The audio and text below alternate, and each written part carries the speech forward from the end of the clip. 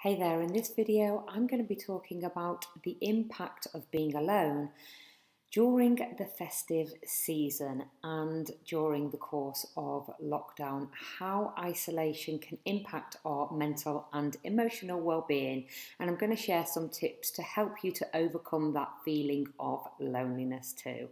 I'm Adele-Marie, I'm the creator of Anxiety Release Method, and I am a clinical hypnotherapist, NLP master practitioner, and I help clients from all over the world to live the best lives that they possibly can. Now, what do I mean by loneliness? We can all be alone, and alone time is actually really good and beneficial and can be really, really healing. And in fact, you might not know this, but loneliness can be beneficial too, because it can give us that opportunity and that insight to actually take a look at our closest relationships and help us to improve them. And that includes the relationship that we have with ourselves. Now, loneliness can be experienced when you're not even alone. Now, I don't know if you have had that experience before in your life where you've been in a room with people, and it may even be people that are your friends and family, and yet you still feel loneliness in the pit of your stomach and in the core of your being. And it's really not a nice experience. Now, if we consider that one of the 6 human needs is actually connection, then connection would seem that it's the opposite of loneliness. Now, there's a couple of things to consider here. Connection can be connection to ourselves and connection to others, and also connection to planet, connection to nature, connecting to a force, a source that is bigger than ourselves. Now, this is where self-awareness is key.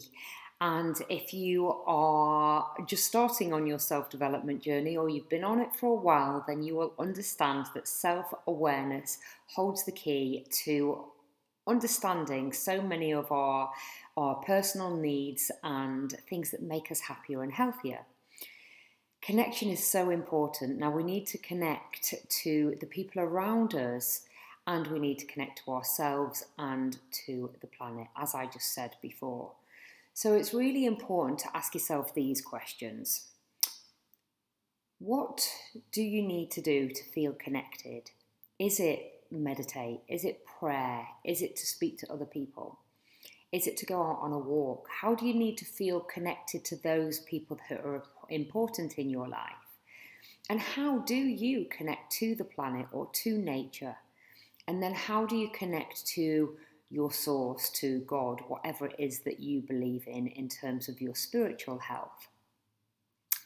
Another great question is, when do you enjoy being alone? Because alone is actually really great for us when we use the time productively. We can have that nice bath and read a book and do things that really nurture us. So when do you enjoy that time alone?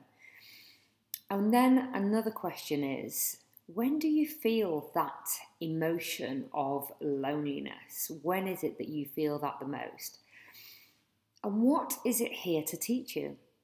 What is that loneliness here to really teach you? So a few really nice questions to ask yourself to enable yourself to understand that sensation of loneliness. Now, I'm just going to say this. Loneliness is an emotion. It's an emotion more than a tangible object.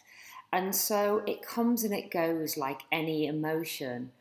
So to understand that it is an emotion, and we are here to feel a whole range of emotions during any course of the day, is really important, because you know that it will soon leave.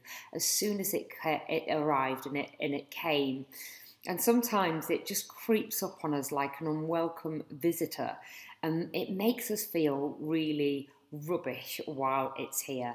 So just understand that your visitor will leave you as quick as it arrived.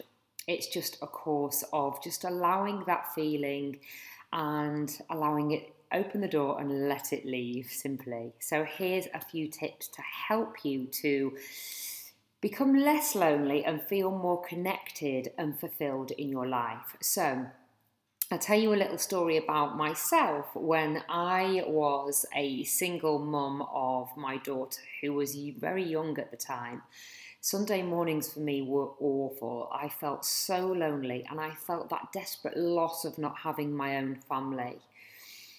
And so what I learned to do is I learned to plan breakfast dates with my friend, or brunch dates, or we'd go for a walk or a run or meet in the gym. Now, depending on where we are in this current situation, things may vary for you, but just get really creative. Now, rather than make a loose date with your friend and say, oh, maybe we could do this, actually plan it. Plan where you're going to meet, what time you're going to meet, and get it in the diary. So it's a very firm, strong plan. And that also gives you something to look forward to, which creates a better sensation of well-being and fulfillment. See the alone time as a gift. So really focus on the gift of being alone. Read those books, work into your own personal growth, meditate, do self-massage, sit in the bath, do whatever you can that is what you call self-care. Put a face mask on, paint your nails, and just really work on that attitude of seeing this aloneness as a gift, because there may be a time in your life where it will be too noisy for you, and that aloneness will actually feel like, oh wow, you know, those days where I was alone, I wish I had one of those again. And so, yes, see that time as a gift. Now, also plan things like Zoom or FaceTimes with your personal friends and relatives, or maybe organise a Zoom quiz so that you're connected to a group of people if you're away and you're unable to connect with somebody face to face. And so another great thing to do is really upskill on stuff like cooking. Now, cooking is an amazing way for you to feed and nurture your physical body. So it really works on that self-care, and you can freeze the food and, do a batch cook. And it will really builds into your self-esteem and your self-worth as well when you do things like cooking.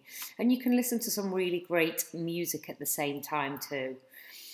Find like-minded people. There's groups online everywhere if you're into cooking, if you're into reading, if you're into bird watching, it doesn't matter. Find people who have your interests in a group online, and you will feel so much more connected and therefore less lonely. Select a friend or maybe two that you can bounce off. So it's really powerful to have that friend that you don't feel like you're burdening him or her, and vice versa. So that you know that you can offload your loneliness or your feelings or your emotions, and they do the same to you. So it's a really nice balance. It's an exchange of energies. And if you find somebody that lifts you, it will be a wonderful, wonderful asset. And also, when you are able to do that for them as well, you'll feel like you're contributing. So again, that takes away that sensation, that feeling of loneliness. One thing that I will say, if you haven't already got this in place, is create your attitude of gratitude. Now, this is an amazing way of rewiring your neurology. Be really grateful for having a home, warmth, clothing, and that in turn will get rid of any unresourceful thoughts and feelings which will make you feel unhappy and disconnected. So write down your gratefuls every single day, even if you're feeling like you are being repetitive, it's okay. That repetition will create a strong gratitude muscle in your own mindset. I hope that you enjoyed this video. Please take care and reach out to those people who are around you. Enjoy your alone time and stay connected to yourself and others. Lots of love.